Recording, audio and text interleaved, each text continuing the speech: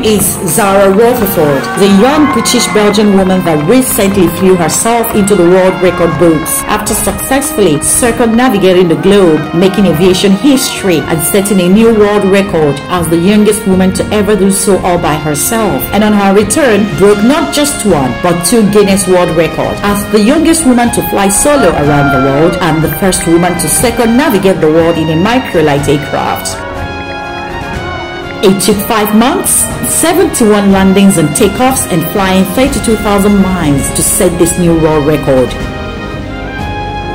Zara became an instant sensation on announcing her plan to fly solo. She captured the interest of the public and was headlined in the world's media as they followed her record-breaking journey and cheering her on from the beginning to the time her wheels touched down safely and into the record books. Last week, I woke up to the most amazing amount of messages about a young aviator called Zara Rutherford. Zara is embarking on an incredible world record-breaking endeavour. A 19-year-old is on a high-flying adventure to break a world record. To some, it may seem daunting, but to Zara Rutherford, it's all about reaching new heights. There's a big difference between flying every now and again with your parents and flying around the world on your own. Je veux vous parler ce soir de Zara Rutherford. Touching down at JFK International Airport Thursday, 1 week into her journey. And her journey brought her right here to South Florida. Hola, ¿qué tal? Muy buenas tardes. Hoy les saludo acompañado de esta... It's often said the sky's the limit, but for 19-year-old Zara Rutherford, it's just the beginning. On this Women's Equality Day, we're introducing you to a young woman who's trying to level the airfield. Sobre os detalhes, os perigos e as emoções desta viagem. Zara has 3 months left on her journey. Her next stop, Jacksonville, Florida. And of course, we wish her the best of luck. It took just 6 weeks for Zara to reach her halfway point in Nome, Alaska. She has a few more stops in the United States, including Montana, Washington State, and Alaska. She plans to be in Russia by next week. She touched down today at the Palo Alto Airport. KPIX5's Max Darrow was there and shares how she hopes to inspire girls around the world. Our Maggie Rulli has been following her incredible journey all along.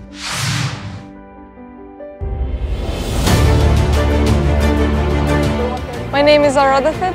I'm 19 years old and this summer I'm flying solo around the world.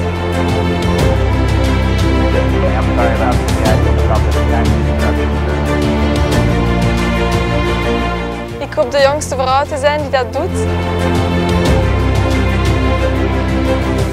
Et inspirer d'autres filles à rentrer dans l'aviation et les sciences.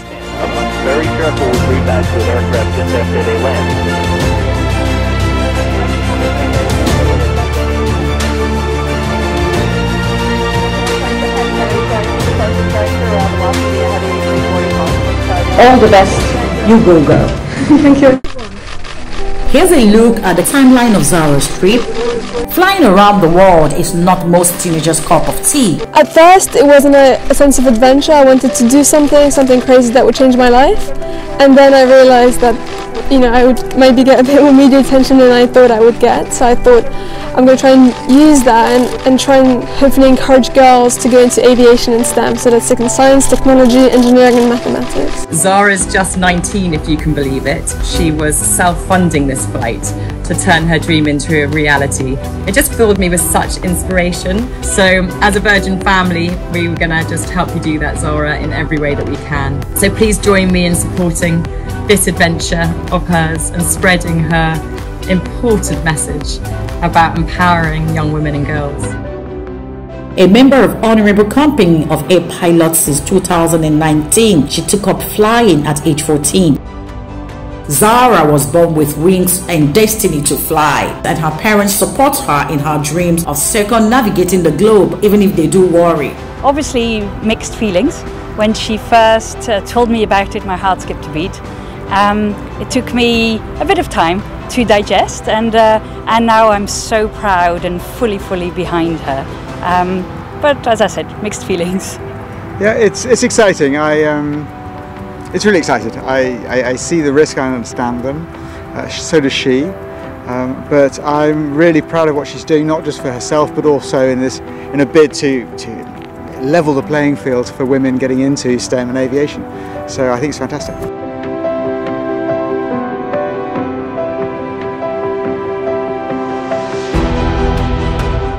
a bit nervous.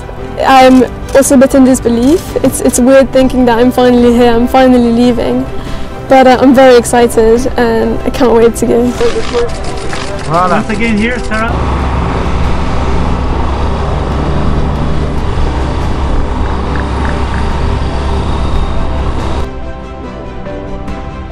Zara set out on her quest aboard a Shark ultralight aircraft she chose for her journey in August 18, 2021. I am flying a Shark microlight. It's a pretty small plane. Here I'll show you some of the wings. My altitude is at 5,000 feet right now.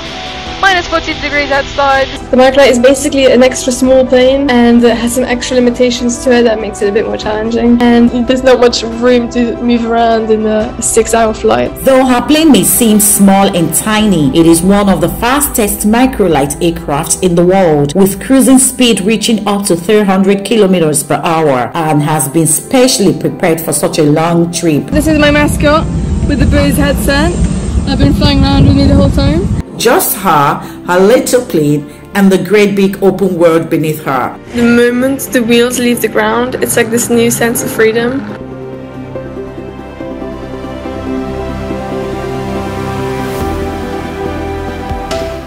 Very aware of the risks, but I think she needs to fly away. It's her dream and she needs to live it. Both certified pilots themselves, Zara's parents started taking Zara on their small plane when she was still a toddler. Frequently, of course, she'd be given the opportunity to sit in the front, to start with, of course, on about 6 cushions, to be able to manipulate the controls and move the aircraft around. Not just Zara, who has grown up, even her dreams and aspirations have. But now she is flying on her own and at the other end of the world, trying to inspire other young girls to believe in their dreams. Her flight path took her from Europe to North and South America, over the Middle East, Russia, Asia and Africa, and back to Europe. The goal? 52 countries and 5 continents, and if all goes according to plan, snag the world's record. Shooting some videos of the flight herself, Zara shot through the air across the Atlantic Ocean. She traversed over natural and man-made wonders, open waters, and majestic mountain peaks, glaciers, deserts, vibrant jungles. She talks about how breathtaking it was to see the world from her little plane. You see the most beautiful things like glaciers, some beautiful mountains. Flew over an active volcano in Iceland. That was incredible. Luckily it wasn't like very active, but you could see the lava flowing and it was gorgeous. I've seen things that I never thought I would have seen in my lifetime. I saw the Hollywood sign from a biplane. I saw a SpaceX launch as well from the plane. I got to kind of see exactly where the first flights took place, and it kind of makes you realize how quickly aviation has evolved. I mean, that was only 120 years ago. You get to see this side of the planet that you would never get to see otherwise. It's so beautiful. The planet is amazing. Yes, she won! Zara was given a warm welcome everywhere she flew into. I have flown many miles, I think over 10,000 miles. It's been a tough journey, but I'm so happy to be here. I've met so many amazing people, as well as so many kids that have said that they want to fly as well. It was incredible receiving messages from, both girls and boys, saying, "Oh, what you're doing is so cool. I'd also want to start. I'd like to start flying too, after seeing what you're doing." I love those messages because honestly, when I started, I wasn't sure how much of an impact I would make. And so being able to see these messages is really nice. My daughter Evelyn is 7 years old. She's really into science, and Zara is, a real inspiration. I think it's very inspirational because it shows girls and young women that nothing is impossible. Yes, most definitely an inspiration. Always go for your dreams, because just like Zara, it's always possible, and hopefully me in my future as well, I can do the same thing she's doing. She wants to beat my record, and I find that really exciting. In all of the countries I've been, people have been extremely kind, extremely supportive, so I'm very grateful. If anyone would have told me 2 months ago that I would be paddleboarding with Richard Branson in the Caribbean islands, I would have I would have laughed. It would have been ridiculous. I couldn't have asked for more. I'm still in Greece. The weather hasn't been great lately. I'm in Saudi Arabia. So it was about 3 hours in the air right now, and now I'm in the desert, so there's nothing around me. And now actually there's a few houses here and there. They look like farms. There's some sort of animal there. I can't tell what it is. I'm assuming a camel maybe, or some sort of desert cow. I don't know if that's a thing. Hi everyone. Right now I'm flying from Indonesia to Sri Lanka. It's a long water flight over the Indian Ocean. I'm a little bit bored, I won't lie. So usually either like phoning my parents, picturing myself going home, maybe even music. Music is actually extremely powerful, and so being able to listen to songs that I recognized or whatever, then that would really help. Although I'm flying solo around the world, it's very much not solo. ICD Soft, a web hosting company from Bulgaria, is my main sponsor, and then there's a ton of other people behind the scenes, and without their support I just would not be there. However, the teenager's route to glory hasn't been without its challenges. Her journey was expected to take 3 months, but lasted 2 months longer due to some unforeseen circumstances. Every flight has had some sort of challenge. Fatigue is definitely a factor. I would go for very long hours, not all that much sleep, especially when I'm flying over multiple different time zones within a few days. And mentally it was a huge challenge, but I'm making sure that I'm always well rested. And there's some more logistical complications that I could delay some days, but I'm looking forward to it, and I've got a great team supporting me. With individual leg taking up to 5 hours or more, she ran into her first patch when cloudy conditions caused her to lose radio contact on her approach to Greenland. Suddenly the clouds started getting lower and lower. I think at one point I was at 600 feet above the ocean, which was pretty scary. And then I lost radio contact half an hour into my trip, so that meant I had 2 hours where I couldn't talk to anyone and nobody really knew where I was, apart from the tracker of course. And now I'm in Greenland, and it is absolutely stunning. When she finally landed safely, she texted her parents, "I'm alive." When I reached Greenland, I just sent 2 words to my parents, which was, "I'm alive." She got stuck in Alaska for days due to visa issues. Hi everyone, so I'm in Nome, Alaska right now. I've been stuck here for about a week because I've been waiting for my passport. So right now my Russian visa has just expired, so I'm actually not allowed to go into the country, which is frustrating. I am still in Nome in Alaska. Been here for almost a month. Been keeping busy. I've been applying to universities and kind of, you know, keeping the plane all ready and happy to go. But yeah, so the weather hasn't been great every time. Either Russia's looking bad or Nome is looking bad. Hopefully tomorrow I'll be able to go. But for now I'm gonna head back inside because I'm literally so cold right now. Yeah. And then Russia for more than 30 days. There's like nothing. There's no roads, there's no animals, there's no trees. I didn't see a tree for over a month. It was a bit more complicated to sometimes find good fuel. Or another thing, in the morning before I would fly, the plane would be covered in ice. So it would take at least an hour to try with hot air. I would spend hours just trying to melt and scrub the ice off of my wings because I can't take off with snow on the wings. I got stuck in this tiny town called Ayan with about 800 people. None of them spoke English. There was no Wi-Fi. None of the streets actually led outside of the town, so it's only accessible by air. And so that's by far probably the most remote place I've ever been to. However, what helps me a lot is music, and then I also listen to podcasts.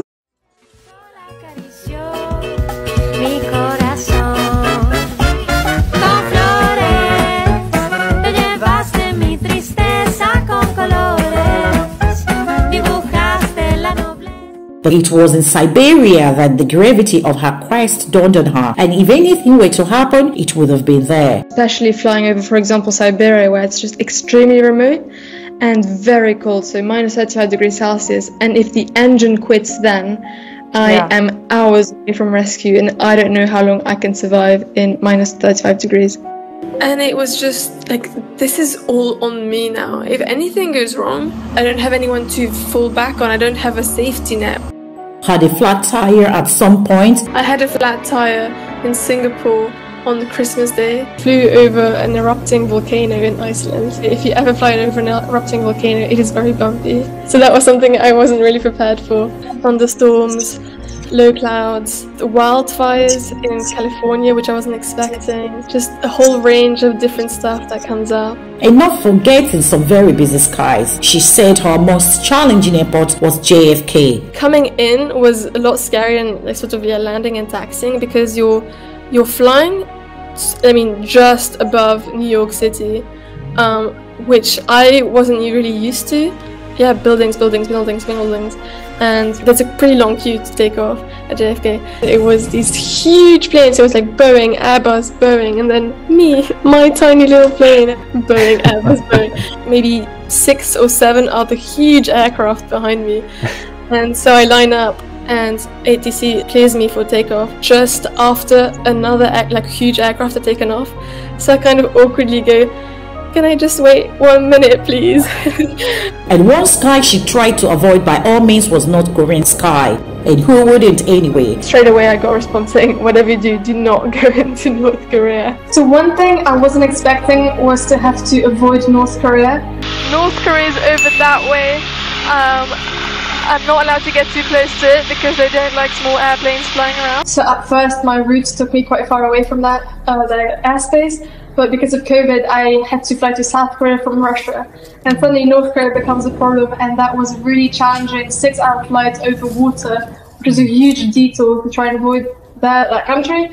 And then I got slightly close to a thunderstorm in Singapore, which was a bit scary as well. And all of this in the midst of global pandemic, but Zara was determined. So I was taking PCR tests all of the time to make sure that I wasn't taking COVID around the world. I think my nose is really starting to suffer a little bit. Some countries are stricter than others. Taiwan was extremely strict, straight from the airport to the hotel and back to the airport. Others, it's kind of do what you want to do, but I choose not to go to touristy places because obviously I don't want to put myself or others at risk.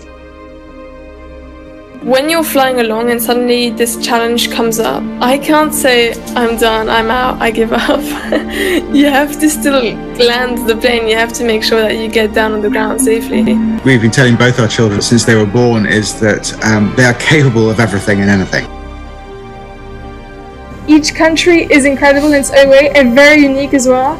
However, for me what stands out was these very remote places, so Alaska, northern Russia, because they're so special and you never get to see them. I will probably never see them again in my life.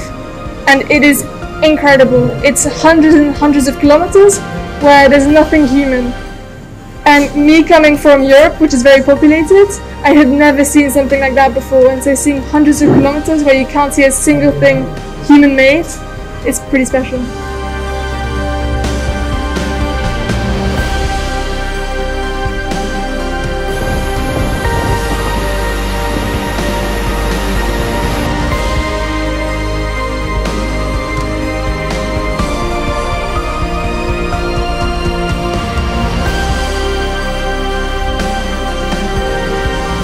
Growing up, Zara said she was discouraged by the lack of female pilots or female computer scientists she saw in the media, and she is hoping her voyage may change that for other young girls.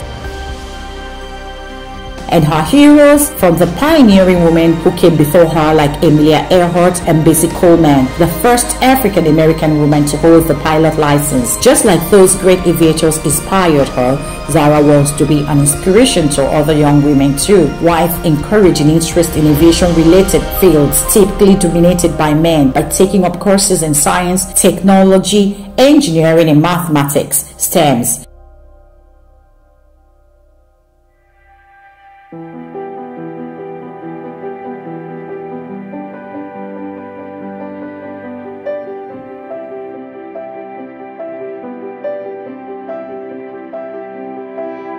The current female title holder, Chester Wells, flew solo around the world at age 30.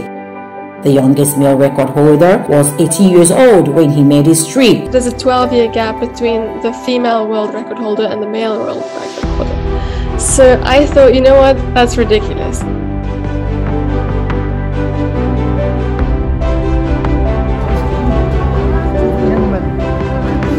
Zara was given a heroic welcome back on touching down her home country, Belgium, from where she took off 5 months ago. She was accompanied on her landing by 4 planes from the Belgian Red Devils aerobatic display team. Congratulations, Zara, and thank you for sharing your adventures with the world. You are all about the future. What great sights you have seen on your journey across the world at such a young age. You stayed in history and made the world come to life through your journey. Though her dreams of flying around the world may be over, the impact of that feat is just beginning. And I know that the story of her bravery will resonate amongst many for generations to come.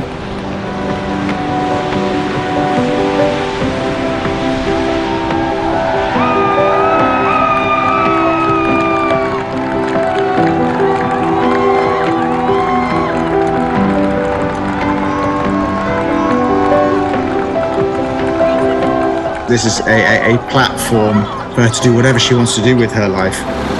And this is very definitely not the end of something, but the beginning of something.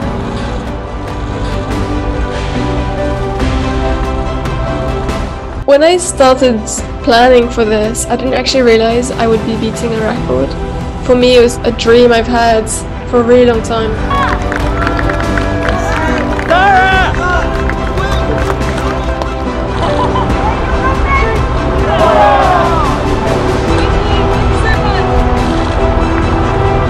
It's just really crazy. I haven't quite processed it, I think. I mean, coming here, I was basically into just trying to imagine what it'd be like to finally be home after 5 months. So I'm just super happy. One thing I've learned on this trip is that you are capable of more than you think you are. Looking back, there's some things that I would have said I can't do that, but then I actually did end up doing them. So if you're able to push yourself outside of your comfort zone safely and slowly try and learn more, and then you'll see it and you'll prove to yourself that actually you can do things you didn't think you'd be able to do. And for Zara, the world record is just one of her dreams. Now I'm back at home and on the record books, she's now focused on her next challenge, studying computer science in college and one day becoming an astronaut. You can follow Zara's world trip on her YouTube channel and also on her social media accounts at Fly Solo. Thank you for watching, and I hope you have been inspired to do something crazy and interesting with your life, just like Zara.